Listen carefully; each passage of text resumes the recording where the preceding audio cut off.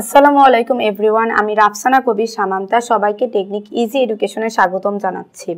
আমরা আলোচনা করছিলাম সপ্তম শ্রেণীর বিজ্ঞান বইয়ের অধ্যায় 12 নিয়ে, যে অধ্যায় 12তে মূলত আলোচনা করা হয়েছে সৌরজগৎ, তার বিভিন্ন গ্রহ উপগ্রহ এগুলো নিয়ে।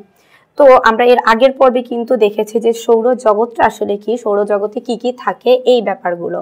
তো আজকে আমরা দেখব হচ্ছে এই যে গ্রহ, সেটাকে কেন্দ্র করে যে সকল ছোট ছোট গ্রহ ঘুরছে, অর্থাৎ যেগুলোকে আমরা বলছি উপগ্রহ, সেটা। তো আমরা জানি যে সূর্যকে কেন্দ্র করে মূলত কিন্তু কতগুলো গ্রহ ঘুরছে, অর্থাৎ কেন্দ্রে থাকে সূর্য এবং তার চারদিকে নির্দিষ্ট কক্ষপথে কতগুলো গ্রহ সূর্যকে আবর্তন করছে বা সূর্যের চারদিকে ঘুরছে।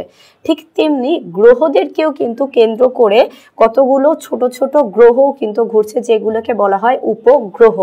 তো সেগুলো কিরকম হয়? সেগুলো অবশ্যই গ্রহের চাইতে আকারে অনেক বেশি ছোট হয়, অর্থাৎ নক্ষত্রকে কেন্দ্র করে ঘুরছে গ্রহ, গ্রহকে কেন্দ্র করে ঘুরছে উপগ্রহ। তো ব্যাপারটা হচ্ছে এরকম, প্রথমে কেন্দ্রে কি থাকছে? সূর্য,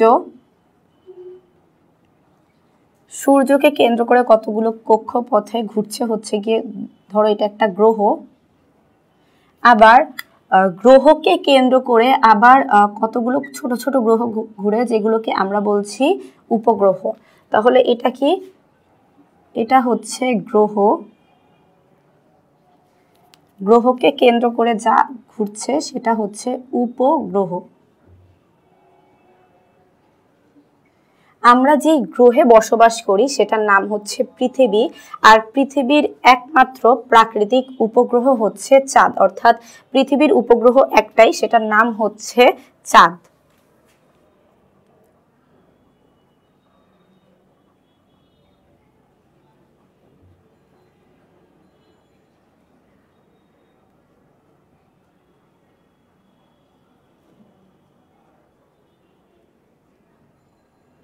একমাত্র প্রাকৃতিক উপগ্রহ কেন বলা হচ্ছে? কারণ এখন যেহেতু মানুষ এই যে জ্যোতিষ্ক বিষয়টা আছে সেটা সম্পর্কে মোটামুটি অনেক ধারণা লাভ করে ফেলেছে, তো এই জন্য পৃথিবীর বাইরে চারদিকে কি হচ্ছে সে সম্পর্কে জানার জন্য কিন্তু পৃথিবী থেকে এখন যে কৃত্রিম উপগ্রহগুলো আছে সেগুলো কিন্তু প্রেরণ করা হচ্ছে। এই জন্যই বলা হচ্ছে যে প্রাকৃতিক উপগ্রহ যদি বলতে হয় পৃথিবীর একমাত্র, সেটা হচ্ছে চাঁদ। পৃথিবীর মতো অন্যান্য গ্রহগুলোরও কিন্তু বেশ কিছু উপগ্রহ রয়েছে, যেগুলো তোমরা বড় ক্লাসে আরো বিস্তারিত জানতে পারবে। তো কি হচ্ছে ব্যাপারটা? এই যে চাঁদ, আমরা জানি চাঁদ নিয়ে সেই প্রাচীন কাল থেকেই কিন্তু মানুষের অনেক আগ্রহ, কারণ এই চাঁদটা দেখতে কিন্তু অনেক সুন্দর হয়, অর্থাৎ আলোকিত হয়। তুমি যদি পূর্ণিমার সময় চাঁদকে দেখো তাহলে সেটা দেখায় একটা গোল থালার মতো। তো চাঁদকে কেন আলোকিত দেখায়? আমরা জানি যে গ্রহ উপগ্রহগুলো সকল ধরনের শক্তির জন্য কিন্তু সূর্যের কাছে আসতে হয়, সূর্যের কাছ থেকে সব ধরনের শক্তি সেগুলো ওরা নিয়ে থাকে।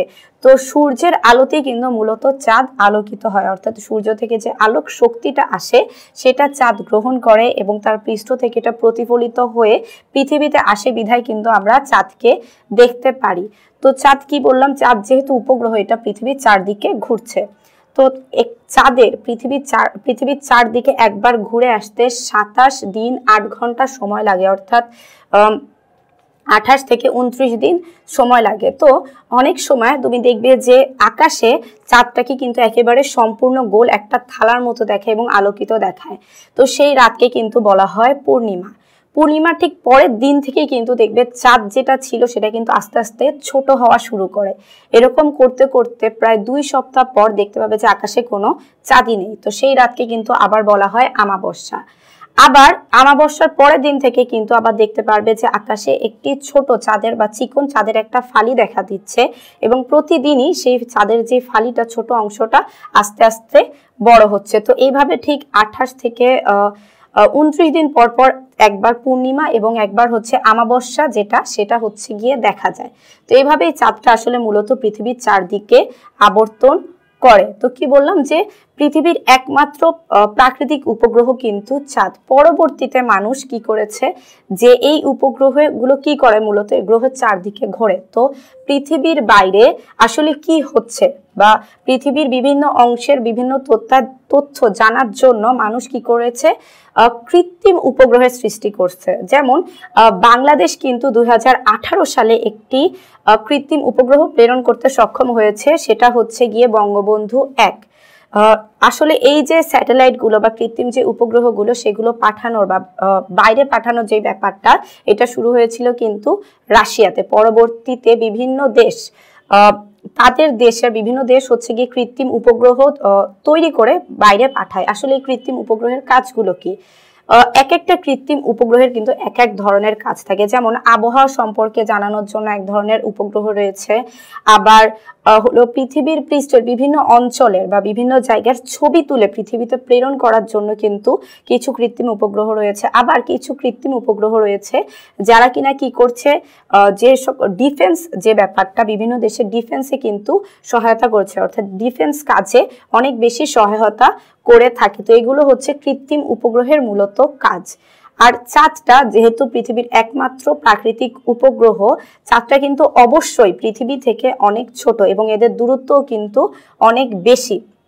তো এই জন্য পৃথিবী থেকে চাঁদকে কিন্তু অনেক বেশি ছোট দেখায়। তাহলে আমরা কি দেখলাম? সূর্য হচ্ছে নক্ষত্র, নক্ষত্রকে কেন্দ্র করে ঘুরবে গ্রহ, গ্রহকে কেন্দ্র করে আবার ঘুরবে হচ্ছে গিয়ে উপগ্রহ।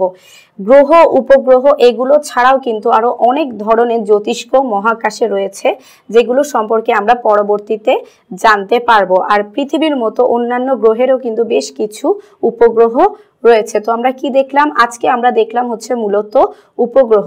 চাঁদ 28 থেকে 29 দিন এরকম একটা সময় হচ্ছে পৃথিবীকে আবর্তন করতে, একবার আবর্তন করতে হচ্ছে সময় নেয়। তো চাঁদ ছিল পৃথিবীর একটি প্রাকৃতিক উপগ্রহ। আমরা আজকে চাঁদ সম্পর্কে জানলাম। তো পরবর্তী পর্ব দেখার আমন্ত্রণ জানিয়ে শেষ করছি। আল্লাহ হাফেজ।